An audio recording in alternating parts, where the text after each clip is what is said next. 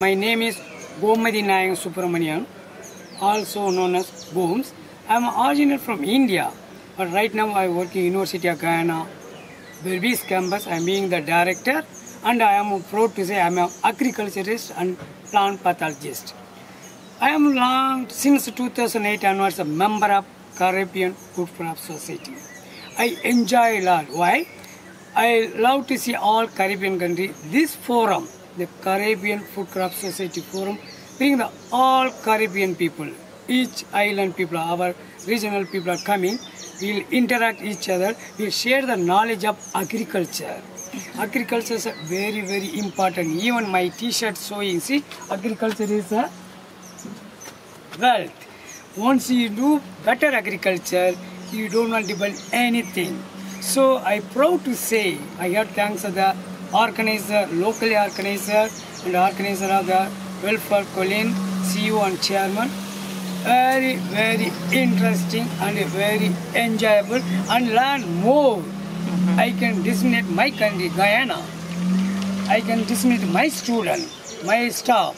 They can expand the agriculture. I'm proud to say I am so happy to participate this 59th Caribbean Food Crop Society in Grenada. And Grenada people are very, very kind and cooperative and more hospitality. Thank you once again. This gave the opportunity for me. What was your favorite part of the whole conference?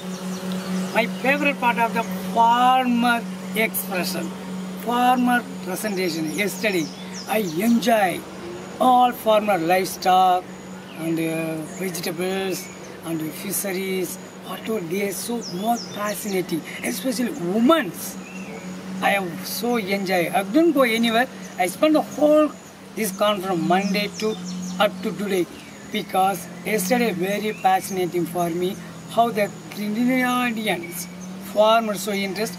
I have to show to my farmers, my women in Guyana. They are also hard worker people, but somebody has to motivate. I learned now yesterday from the farmer forum, very, very useful for me. Why? I used to attend the Guyana farmers weekly once or twice. Now get the more knowledge how the Grenadian farmers facing challenge. This gives a good idea for me. I can elevate my farmers in Guyana the challenges.